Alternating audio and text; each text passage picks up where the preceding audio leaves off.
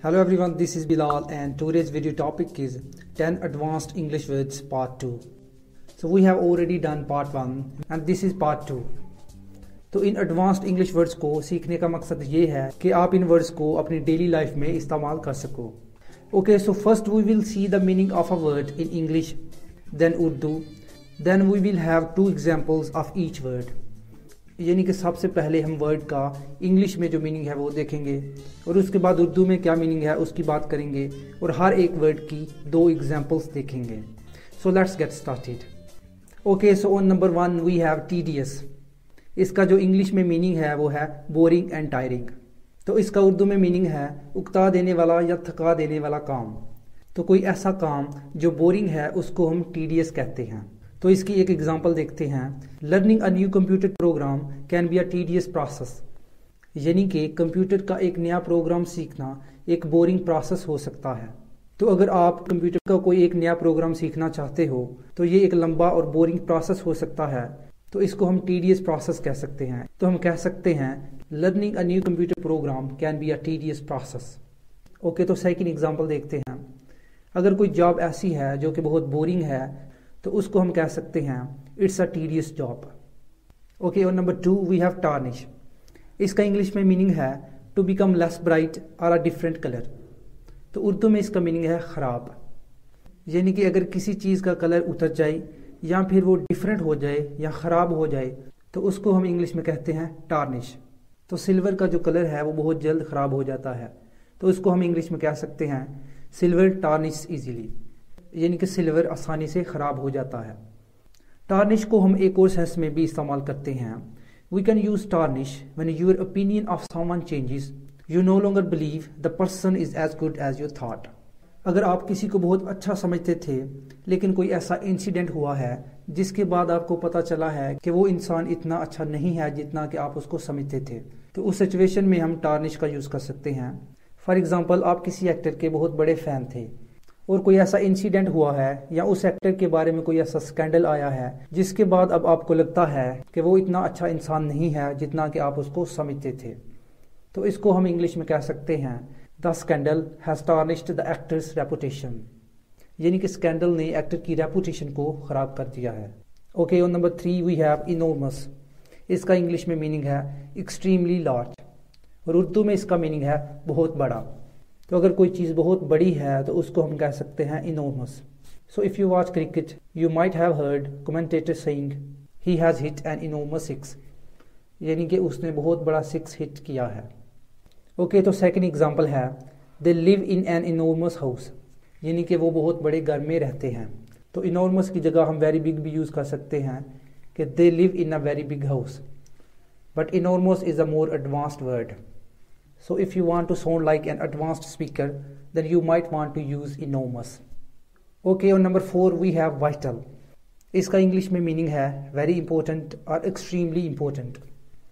और उर्दू में इसका मीनिंग है बहुत ज़्यादा ज़रूरी. फॉर एग्ज़ाम्पल, अगर आप अच्छे मार्क्स लेना चाहते हो तो ये बहुत ज़्यादा ज़रूरी है कि आप डेली स्टडी करो. तो बहुत ज़्यादा ज़रूरी है तो यहाँ पे हम vital का इस्तेमाल कर सकते हैं. If you want to get good marks, then it is vital that you study daily. Okay, तो second example है the police have got the vital information about the case. यानी कि पुलिस ने केस के मतलब बहुत ज़्यादा ज़रूरी इंफॉर्मेशन हासिल कर ली है. Okay, on number 5 we have flawless. इसका इंग्लिश में मीनिंग है परफेक्ट. तो इसका उर्दू में मीनिंग है बेऐब या फिर जिसमें कोई बुराई ना हो. फ्लॉ का मतलब होता है डिफेक्ट और फॉल्ट यानी कि खराबी. तो फ्लॉलेस जिसमें कोई खराबी ना हो. So let's take an example. She looked flawless in her wedding dress. यानी कि वो अपनी वेडिंग ड्रेस में फ्लॉलेस लग रही थी या फिर परफेक्ट लग रही थी. ओके, सेकंड एग्जांपल है His essay was flawless. यानी कि उसके essay में कोई गलती नहीं थी यानी कि वो परफेक्ट था. Okay, next we have fascinating. इसका इंग्लिश में मीनिंग है एक्सट्रीमली इंटरेस्टिंग. तो उर्दू में इसका मीनिंग हुआ इंतहाई दिलचस्प. तो अगर आपको कोई चीज़ बहुत ज़्यादा दिलचस्प लगे या बहुत ज़्यादा इंटरेस्टिंग लगे तो उसको आप कह सकते हो फैसिनेटिंग. तो अगर आपको कोई मूवी बहुत ज़्यादा अच्छी लगी तो उसको आप कह सकते हो द मूवी वॉज फैसिनेटिंग. यानी कि मूवी बहुत दिलचस्प थी या मूवी बहुत इंटरेस्टिंग थी। तो सेकंड एग्जांपल है it is a fascinating book, it has some great stories, यानी कि ये बहुत दिलचस्प या फिर इंटरेस्टिंग बुक है, इसमें कुछ बहुत अच्छी स्टोरीज हैं। Okay, on number 7 we have elegant, graceful and stylish in appearance.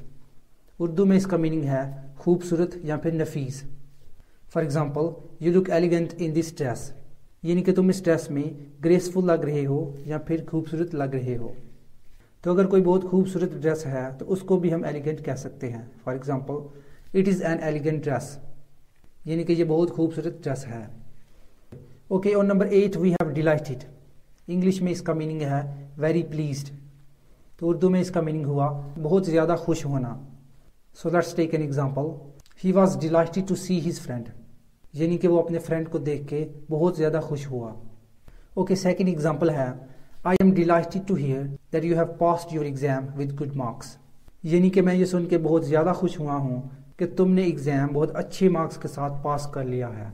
Okay, on number 9 we have मेंड। इसका इंग्लिश में मीनिंग है to repair something which is broken और डैमेज्ड। तो उर्दू में इसका मीनिंग है मरम्मत करना, यानी कि अगर कोई चीज़ ख़राब हो गई है या फिर टूट गई है तो उसको रिपेयर करने को या फिर मरम्मत करने को हम मेंड कहते हैं। सो फॉर एग्जांपल, अगर आपकी वॉच ख़राब हो जाती है और आप रिपेयर करवाने जाते हो तो इसको आप इंग्लिश में कह सकते हो could you please mend my watch, यानी कि क्या आप मेरी घड़ी को रिपेयर कर देंगे या फिर मरम्मत कर देंगे। ओके, तो सेकंड एग्जांपल है our washing machine is not working, I will have to mend it today, यानी कि हमारी वॉशिंग मशीन काम नहीं कर रही तो मुझे इसको आज मरम्मत करना होगा या फिर मुझे आज इसको रिपेयर करना होगा। तो किसी चीज़ को रिपेयर करने को या फिर उसकी मरम्मत करने को इंग्लिश में मेंड कहा जाता है। And finally on number 10 we have adequate. तो इंग्लिश में इसका मीनिंग है enough for a specific need और रिक्वायरमेंट, और उर्दू में इसका मीनिंग है काफ़ी। फॉर एग्जाम्पल, हमारे पास इतना खाना है कि हम 10 लोगों को खिला सकें, तो इसको हम इंग्लिश में कह सकते हैं we have got adequate food for 10 people, यानी कि 10 लोगों के लिए हमारे पास खाना काफ़ी है, यानी कि हमारे पास इतना खाना है कि हम 10 लोगों को खिला सकें। We can also use enough here, we have got enough food for 10 people, but in this video we are talking about advanced words, so adequate is more advanced than enough. Okay, तो second example है कि उसके पास इतने पैसे हैं कि वो नया मोबाइल खरीद सके।